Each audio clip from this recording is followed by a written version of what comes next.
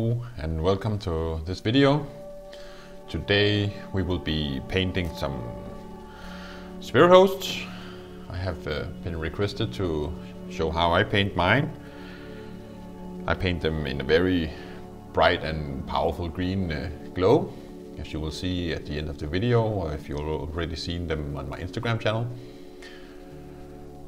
But today we will give these a try. These are just some second-hand spirit hosts that I have been donated, since I haven't paid anything for them. So today we will try and paint one of these. And the first thing I have done is just prime them. I prime with an airbrush, but you can prime with whatever you want. It's just a simple white from Army Painter. So nothing special there. So the first thing we will be doing is giving them a coat of Moot green. I have two different variants here. I have the airbrush version, the ones I will be using or have used, and the normal Citadel layering paint. You can use either. The color is the same and the result will be more or less the same.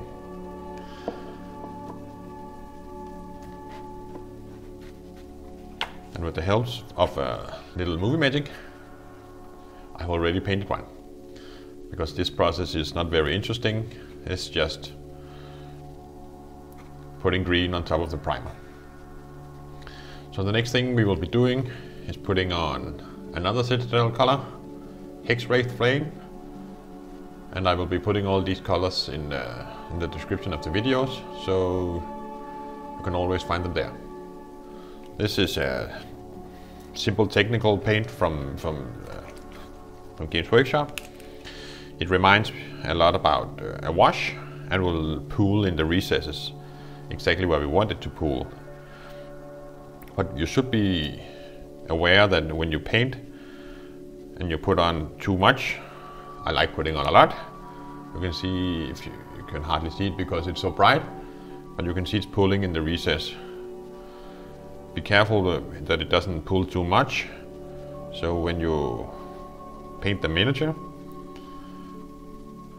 be sure to remove any serious pooling that you do not want when it's dry, because this is acrylic paint, and once it's dry, it's very hard to remove. So now we simply just cover the entire miniature and let the paint do its job. This is a fairly easy way, because we don't have to be very careful, since it's going over basically the entire model, except the base, of course. Again, this is not a very interesting process. So I will just, you can see how bright it is in the video. You can hardly film it, but I will finish this and get back to you. There's no point really for you seeing this, since it's not very interesting. So I'll be right back with the finished model, at least with the dried model from the Hexwraith flame. So see you then. Welcome back. Now you can see the Hexwraith flame is dry, but the camera is having even more trouble capturing this absolutely radioactive green. Let's see if we can see some of it. You can see and capture some of the highlights and shadows of the miniature. So let's get going. Now we will be doing some of the highlights. The first thing we will be doing is using Citadel's Gauss Blaster green. You can use any green that you want, as long as it's bright enough, light enough to be a highlight.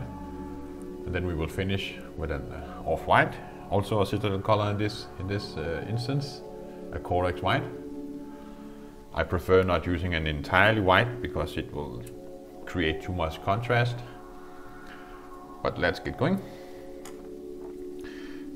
You could use a standard dry brushing from Citadel or whatever other company you use.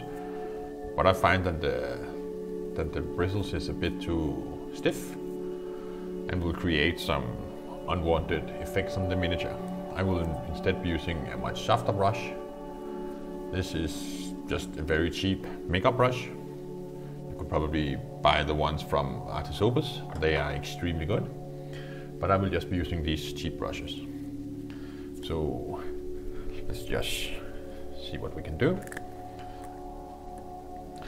Then when you're dry brushing, at least with this kind of technique, it is important that you take a look at your miniature and actually see where the highlights will be going and what direction they're moving. On this miniature, they're moving sort of in a fluid motion, like this on the miniature, and like this. And you should be dry brushing this way, so you only capture the highlighted area and not the recess. Because if you do like this, you will be having a tendency to hit the recess areas as well, and that will give a result that I at least do not like. I don't deny that some people might like that, but I don't.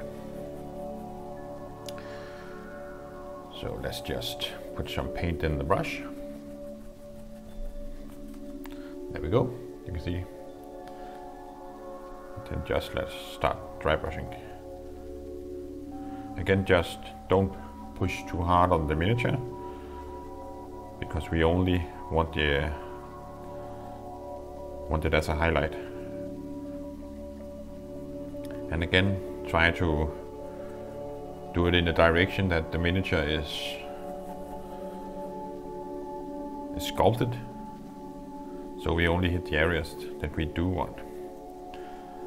And again, then we will see if the camera can actually capture some of it.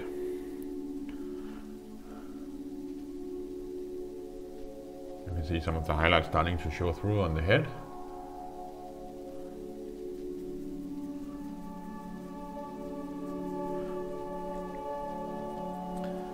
And then just carefully go through the entire miniature.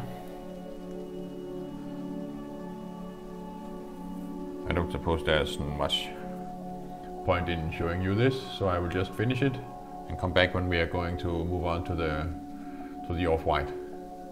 So see you back in a few seconds. There we go, now we're back. I finished dry brushing the Gauss plaster green on it, and again, it's again very bright. You can see it in the subtle colors, but we will take some better lighted pictures when we're done, so we can really tell the difference. So for the next step, again we will just be using the Corax white, and this time we will only be dry brushing the highest recesses of the miniature, because we don't want to cover all the gauze we just put on. So we will just be hitting things like the face. This is very fast. The blade.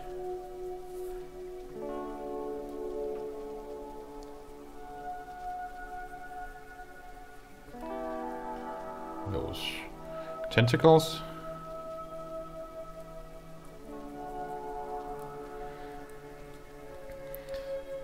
And their hands.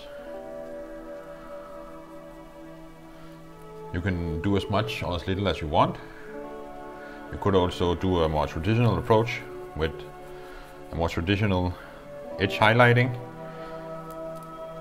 that will grant a cleaner result, I suppose, because it will give you a lot more control, but it will also take you a lot longer to actually finish your miniatures. And even though the result is better, I would probably save this technique to the more important miniatures of your army and not the rank and file troops.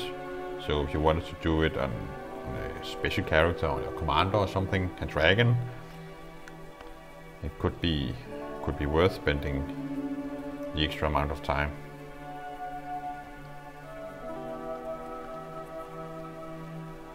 There we go, let's try to see if we can capture it.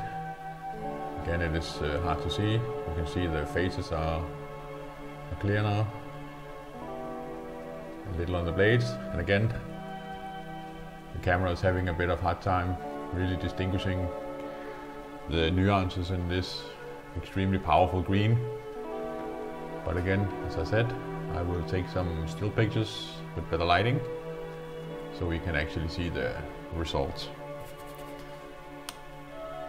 I'll just finish up the base, nothing fancy, just giving it a little paint, highlights, and paint the rim of the base, and then we will be done. I will thank you for watching the video. Hopefully you have learned something, or at least gotten some tips for painting. If you like the video, feel free to like it. If you want to leave a comment, I would appreciate it. And if you want to support the channel, then like it and subscribe to the channel.